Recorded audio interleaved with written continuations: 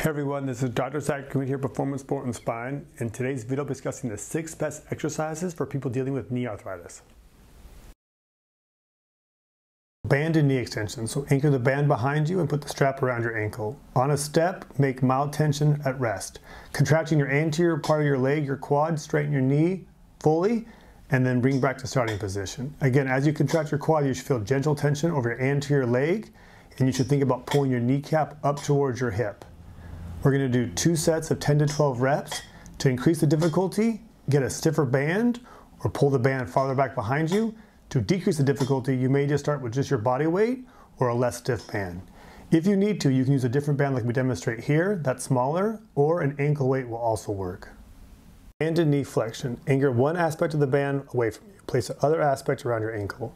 Pull your foot under your buttocks in a seated position. You should feel gentle low tension on the posterior leg or your hamstring. Again, try to make full range of motion and straighten your leg all the way and bring your foot back as far as possible. We recommend 2 sets of 10 to 12 reps. To increase the difficulty, get a stiffer band or anchor farther away from you. To decrease the difficulty, use a less stiff band or just your body weight. Seated clamshell. So in a seated position, put the band around your knees. And then using your glutes, press your knees outwards against the resistance of the band, slow and controlled, and back. We recommend 2 sets of 10 to 12 reps, 3 to 4 times a week. To increase the difficulty, make a more stiff band and place it around your legs. To decrease the difficulty, use a less stiff band or simply just use your body weight initially.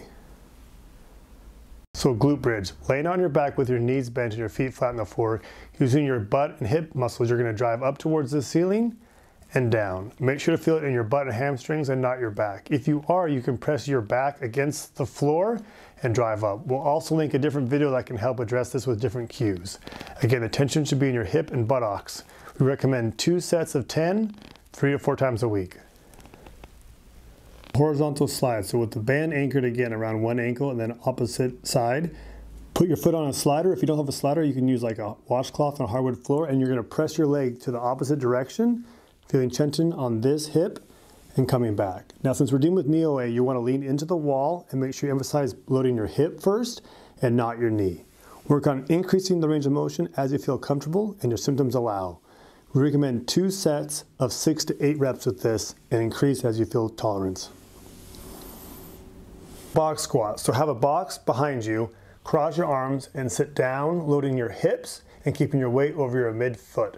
Now this is the most challenging of this series, so there's a couple of variations that we can do that will demonstrate at the end of this. Again, as you squat down, load your hips and keep your weight over your midfoot.